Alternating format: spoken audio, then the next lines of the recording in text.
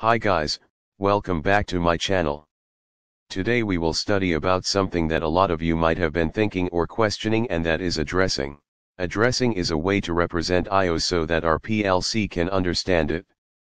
This is something that I have told you, but today we will dive a bit deeper.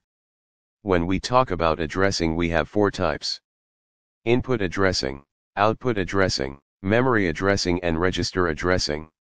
Addressing depends on the data type, like bool takes 1 bit, int takes 16 bits, word takes 16 bit, double int, double word, and real takes 32 bits, where bool means binary, int, word, double int, double word, and real. These all are for registers where we can save all the analog values. Input addressing, we have 8 bits in a single channel. From I0.0 to I0.7, then the next channel starts from I1.0 to I1.7, and so on for other channels. Similarly, we have output addressing.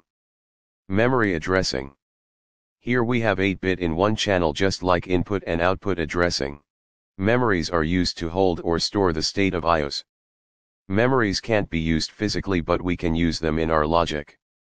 For register addressing, we have register like MW0, MW2. Here MW0 and MW1 are used together to get a 16-bit register. And MD0, MD4. Here MD0, MD1, MD2, and MD3 are used together to get a 32-bit register. Now let's study more about the instructions in Siemens PLC that we can use to create logic. If we click on catalog, we get a list. On top of the list, we have bit logic. When we click on it, we get a list of instructions like normally open, normally closed contact, inversion instruction, output coil, and when you click on any instruction you can see details about it in the bottom left corner. Today the first instruction that we will study is midline output. Look at the instruction that looks like a coil with hashtag in between. Do you remember I told you that we can't use outputs in series, however we can use midline output in series? Let's try to use it to understand it better. I have a basic latch made that turns on the indicator when the push button is pressed.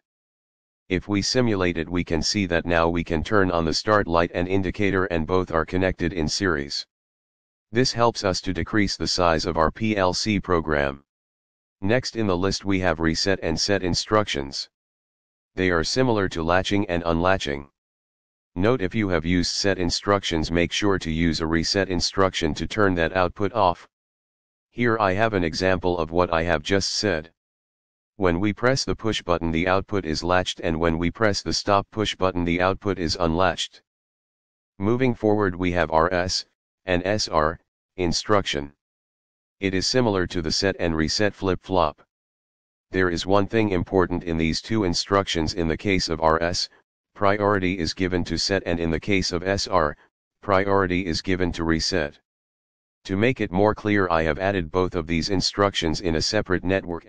In the case of SR, if at any moment I am resetting, the output is off even if the set is true, as it prioritizes reset over the set, and the opposite can be seen in the case of RS. Note that I have given M0.0 and M0.1 to the SR and RS block. You can also use the output address for the block address. It won't affect the working of the logic. Next, we have negative and positive edge detection. If we connect these to any input, we can capture the falling or rising edge of the pulse. We will use them with counters, as it will make more sense with them. Still, I have a network to demonstrate it working. I have normally open contact with a positive edge detection connected in series and an output. So when I close the contact, the output is not turning on, as only a single pulse is transferred. However, if I replace the output coil with a set instruction, it turns on. Last but not least, we have addressed positive and negative edge detection. It is similar to the instruction we have just discussed, however it's in form of a block, so we need to give two addresses to it, one for memory and the other for contact. Whenever the contact is closed, it gives a pulse. Thanks for watching, and I will see you next time.